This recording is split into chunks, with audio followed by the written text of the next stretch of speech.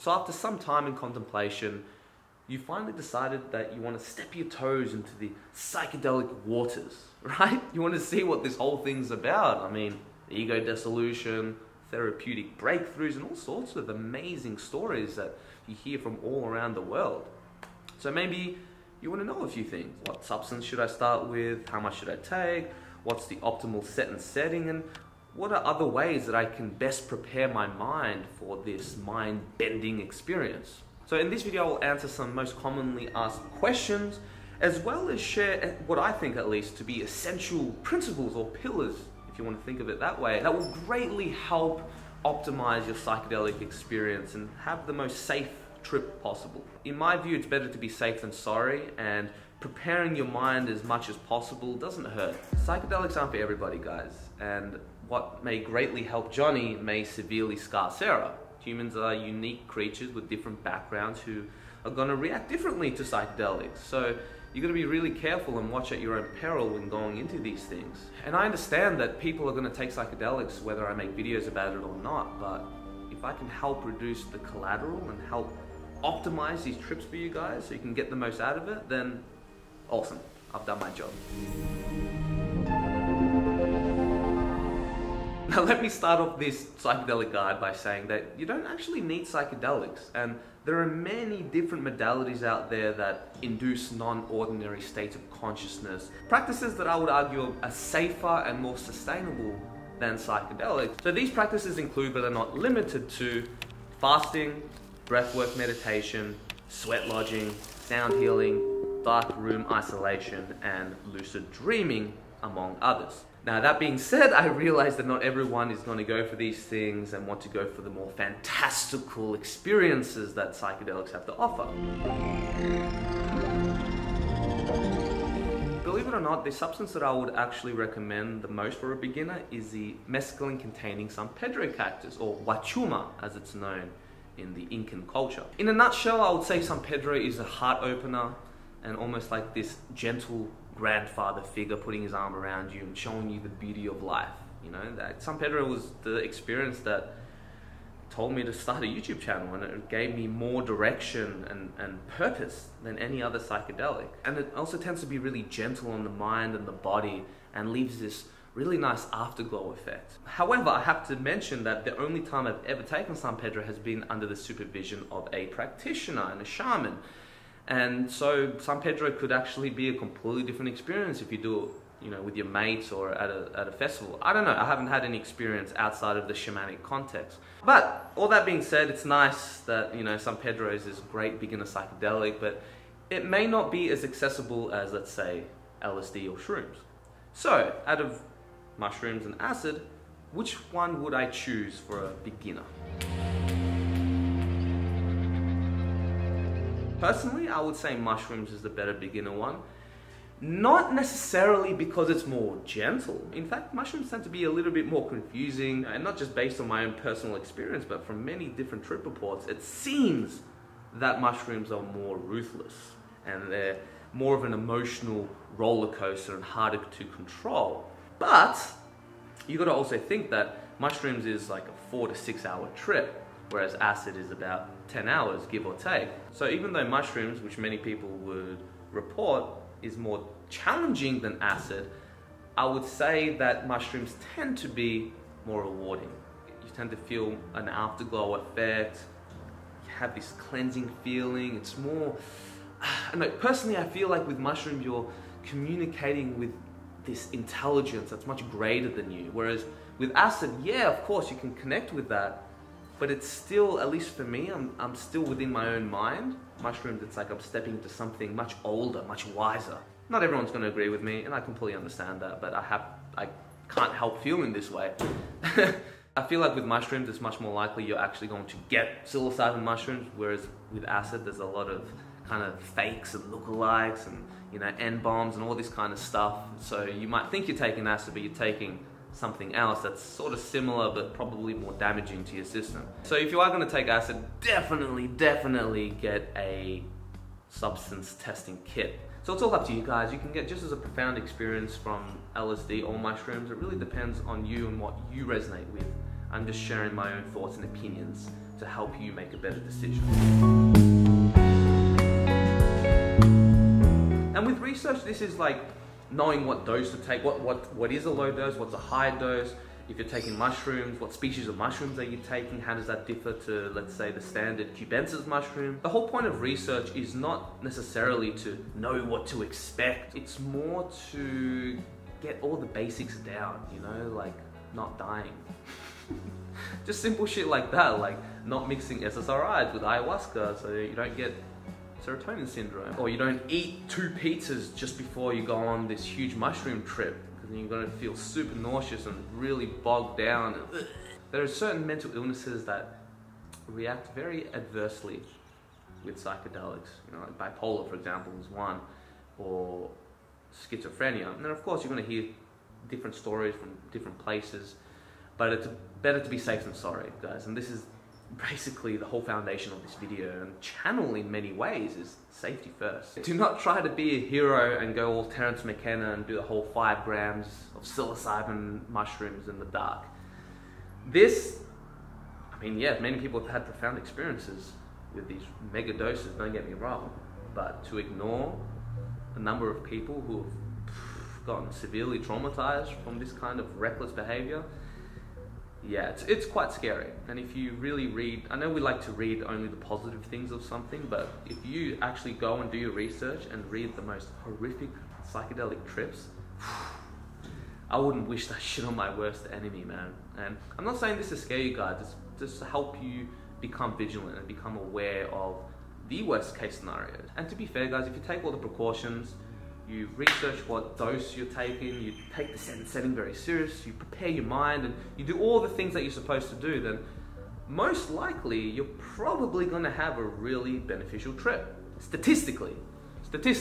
But at the same time, man, we've got to remind ourselves that reality doesn't give a fuck about the statistics. It could be scientifically proven for this one thing to be 99.99999% safe, but you might be the poor motherfucker who's the 0.00001% of people who aren't so lucky. You know what I mean? So that being said, guys, please start low. This is what is known as the minimal effective dose, which is just taking enough that you feel effect, but not too much that it overwhelms your system. You never know, you might even be allergic to some of these substances. So again, it's good to take a very small amount of something, see if everything's okay, and then you can continue. And it's always better to take too little than too much, because if you take too little, all right, cool, you've got to wait a few days until you start again. Whereas if you take too much, just gotta hold on and survive, I guess.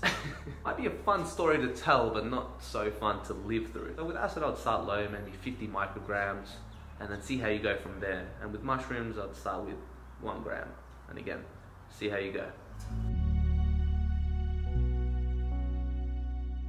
I would argue that set and setting is more important than the dose and substance itself, because ultimately it's going to be your mindset that is going to determine what kind of trip that you have. So set is really all about your mindset, whether you're in a positive or negative mood, and it's fine to go into psychedelics a bit nervous. In fact, I would say it's good to go in nervous. If you don't feel a shred of nerves whatsoever, then I would be concerned. I would question why you're doing these things. So again, being a bit scared, being a bit nervous before going into it, that's fine.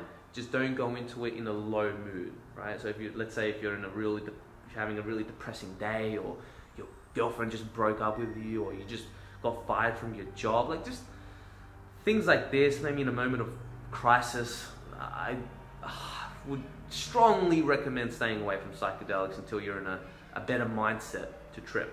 But as many of you know, it's very important to know that mindset isn't just about being in a positive or negative mood, which is a pendulum swing that's constantly swinging to the left and the right. Sometimes you can't really control. But set, more importantly, refers to your mindset, right? Which is how you think, how you perceive reality, what quality thoughts are going into your mind from day to day. What language are you using? What input are you receiving? All this stuff is vitally important, not just for going to a psychedelic trip, but just life itself, man. You gotta prep your mind into not only thinking like positive, like, you know, the new age. Just think positive, man. Because I think it's also important to acknowledge the darkness as well. But it's about putting your attention on something that's more practical and optimal. So of course you can't control every single piece of information that enters your mind, especially throughout your early years as a child. But what you can control is what you do with it now. What are you allowing into your mind sphere? Especially leading up to this potentially profoundly transformative experience that you might have. Are you playing Resident Evil in VR and putting all these horror images in your mind? Or maybe you're watching Kardashians and this low consciousness drivel that's just melting your brain. Or maybe the night before you take mushroom, you decided to watch a 10-part documentary series on how fucked up Adolf Hitler was.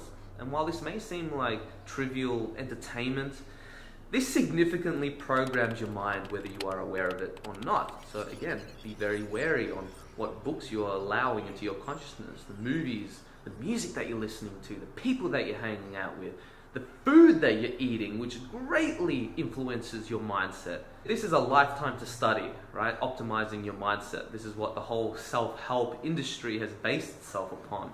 So I'm not going to go into too much detail. I think you guys get the point. So if your mind is all chaotic and have all these negative programs running in the background, then this will most likely come out through the trip. And this might not necessarily even be a bad thing. I mean, confronting your shadow can be a very positive experience, but it's also not necessary, because the shadow is, and many people don't talk about this, but the shadow in its totality is impossible to integrate. I mean, yeah, it's good to acknowledge and honor and integrate certain parts, but to try and go on this mission to integrate the totality of your shadow, it's a never-ending trip, man. So it's not so much about integrating and unifying with the shadow, but more about living in harmony with it. But again, this is a whole different topic. So do the defragging process before you go into your psychedelic trip. Clear your mind, install it with more positive things, so that way your machine can run smoother and you aren't getting these pop-up ads because you downloaded too much porn and now your system's running super slow. Just take care of your body and mind like it's a temple. It will help you go a long way. There are some books that I would strongly recommend reading that will greatly help you, not only with psychedelics, but just life in general. This includes The Kabbalion by the Three Initiates, best spiritual text I've ever read. So even though Carl Jung was not a psychedelic advocate, his material is highly relevant and useful for going through this individuation process and confronting the shadow and just crossing over, right, to the other side. Cutting through spiritual materialism, this will help you avoid many common spiritual traps. And the bonus book that I'd recommend is The Daily Stoic. This will help ground you in reality and stop you from floating in the clouds of ignorance. Setting is your external environment, aka where you trip. Outside in nature can be a fantastic idea, assuming that you know for a fact that no one is going to disturb you. You might be okay with seeing strangers, but then again, you don't know how you're going to react when you're on a psychedelic. So it's better to be safe and sorry and maybe not do it in a place that is unpredictable. All it can take is one stranger to kind of freak you out and be like, oh fuck, he's looking at me, he knows I'm tripping, oh shit, he's going to call the cops, go on this crazy loop. The best setting that I would recommend is actually go to a retreat, like an ayahuasca retreat or some Pedro, peyote, mushroom, whatever you can. If you can do it with a master shaman in a legitimate center, they'll take care of everything for you, and it'll probably be the most profound way you'll trip. But again, we live in reality. Not everyone has the time or the funds to have these type of experiences. So that being said, I would say that doing it in the safety of your own home or a friend's home or just any space which you know that no one is going to disturb. Clean up your environment. Don't trip in the pigsty. Your physical environment is a direct reflection of your mindset. So if you can't be bothered cleaning up your room, what chances do you have cleaning up your mind in these really intense realms? You know what I mean? You got to think of these, it's all about the little things that you do. Cleaning up, having a healthy diet. And even if you don't believe in the spiritual stuff, you cannot deny that having a tidy room is much better than having a messy room. At least in terms of just being able to think better. right? And just that little tiny difference of being able to think with more clarity, this is going to greatly help you travel these psychedelic realms with more ease. Because I've had trips where it's been so overly confusing and my mind was overly fogged up and it was just too overwhelming, and by the time the trip ended, even though what felt like I went through this really profound, fantastical trip, after it ended I felt like, shit man, I don't think I brought anything back because my mind was too, you know what I mean? So clear up your mind, be grounded, centered, make sure your mind's nice and clear, so that way when the psychedelic gods enter your consciousness, it's just a lot easier to know what's going on, or at the very least not get overwhelmed and confused. Another important thing to do, which relates to setting, is put your damn phone away. Turn it off, put it on do not disturb mode. I think your mind can go without the distraction. I don't want to sound like a purist and say that all technology is bad on psychedelics. No. I'm saying phone because you're going to be more tempted to go on social media and browse and stupid bullshit and have all these notifications, ding, ding, ding, ding, ding. And of course, you might have the potential to receive some really horrible news. Could even be your girlfriend breaking up with you. Could you imagine that? Oh, that would be a wild trip. But if you are going to use technology, just remember your original intention and don't get distracted. That's all I'm saying. It's not so much technology, it's just distraction. And I think phones are not good. It's different if you're on your computer, you want to create music or edit or create something, you know, be artistic with technology. That can be really, really great on psychedelics. I wouldn't recommend for or against it, but I could definitely imagine how it could be really profound using technology for creative purposes. I know I just gave you guys like a lot of don't do's, but a few potential activities that may be useful while under the psychedelic state is journaling, drawing, painting, playing music, and fill in the blank.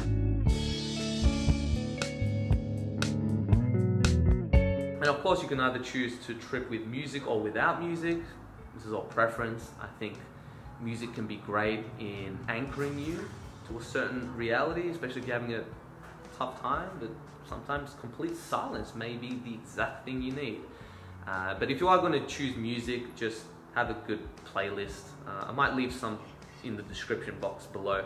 I'll leave my Spotify playlist. It's like a Medicina playlist, which would be really great for a psychedelic trip, I would imagine. I use this for meditation all the time, but I think it's best to have music that's calm. You don't want to play Slipknot and Machine Head, as much as I love these bands.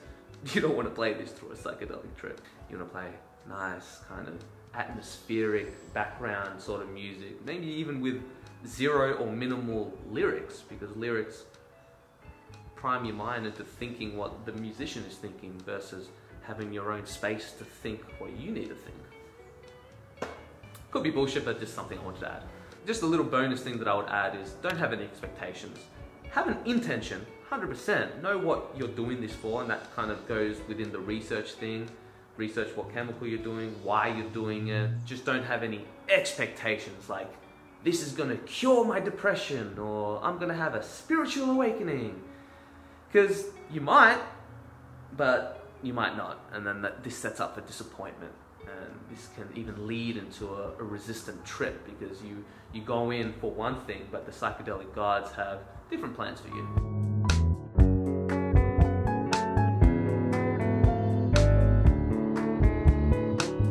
And the last essential principle which I'd like to add in this psychedelic guide is have a trip sitter / shaman. It's always good to have someone there just in case shit hits the fan. Without a doubt, I would say that the shamanic context has usually been a lot more profound. And I don't mean profound as in better. That's all relative, but just more profound.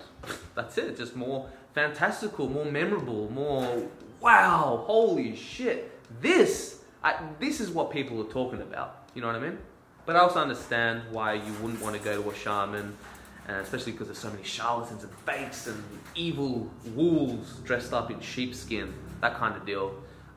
But that kind of goes with everything in life, you know, all religious sects. But at the very least, have a trip sitter.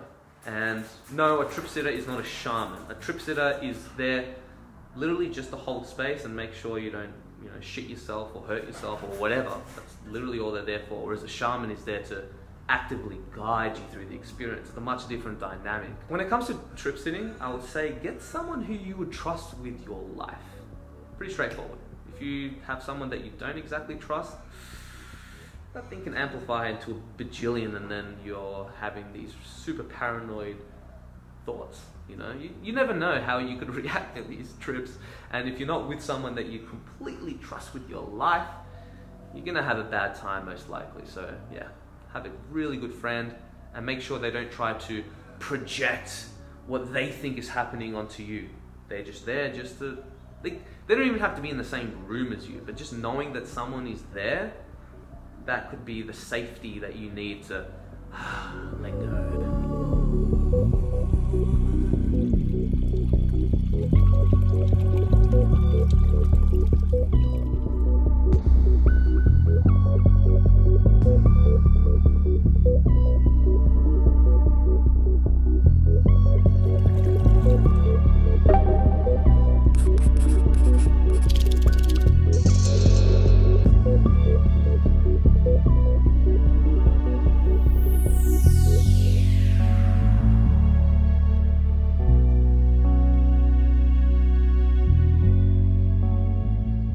And if you get any value from this content and you wish to support the channel, then I would highly recommend you going on Patreon and becoming a monthly supporter. This is the foundation of this channel and helps us do what we do and fund future projects and documentaries and all sorts of things. We've got some epic plans, a lot of content in the works, as well as epic content that we've already released on the channel. So check it out. Maybe you missed one or two. Safe tripping, and I'll see you guys on the other side. Peace. I also want to give a shout out to my good friend Jason Stevenson, who does awesome free guided meditations. It's always good to do some meditation training and prep your mind for these type of psychedelic experiences. So go check out the description box below, click the link, and I'll see you on the other side.